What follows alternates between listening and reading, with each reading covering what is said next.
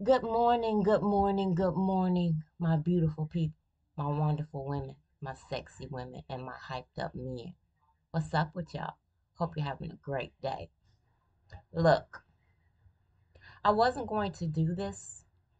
I was going live and I am still going live tonight because I want to talk about something because I believe that someone is lying.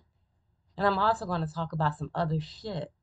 But since a little motherfucker or a big motherfucker is still in his feelings. Huggy, I don't know what I did to traumatize you so much.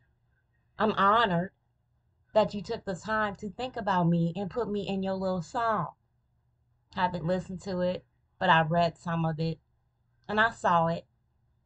My thing about this is look, I have called your ass out to be on a panel. I don't rap.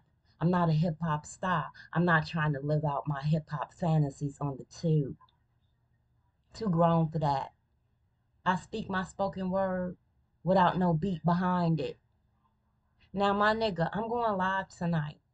If you still got your Pampers in a bunch and my poopy bag still bothers you, you can click the link because I know you'll be in attendance because it's going to be a one that I do that you guys have missed. You keep pulling me back.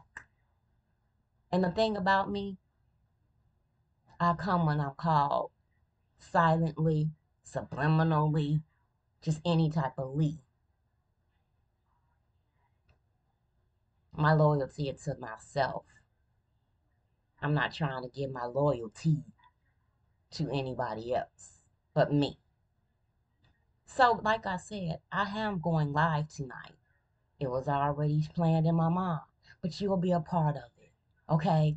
Since you need the attention. I don't know if you're going through a manic episode or whatever your problem is. I don't know if you're tingling, or itchy, scratchy right now, but it'll be epic. It's what y'all asking for. It's me being stronger every day. That bitch. That motherfuckers always like to pull the fuck out. Until then, checking in, checking the fuck out. Peace.